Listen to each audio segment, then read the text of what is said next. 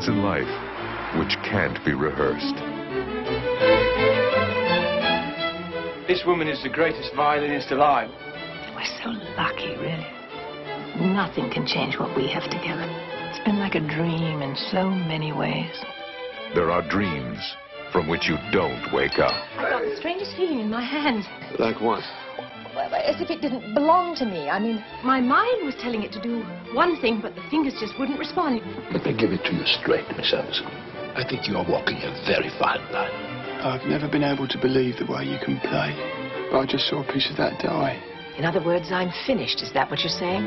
Doctor, I want you to make it stop. I'm in my hands. Something else could go any day now. I don't know when. There's got to be some method, some trick. Otherwise, this concert, any concert, how could I possibly get up on stage? It would be impossible.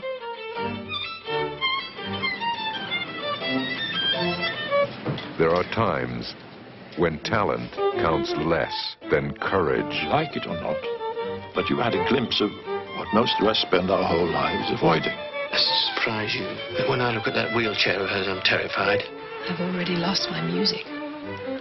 How can I live without my husband, too? You didn't understand me, do you? I need you, Penny.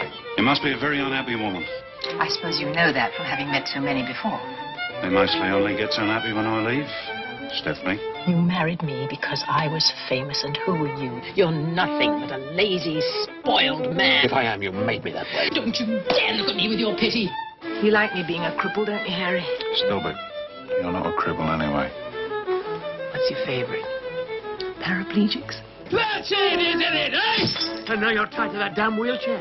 And you can't stand it, and I'm not. There are only two things we can do. Succumb to our fear or confront it directly. Stephanie Anderson turned hardship into challenge and adversity into an inspiring triumph.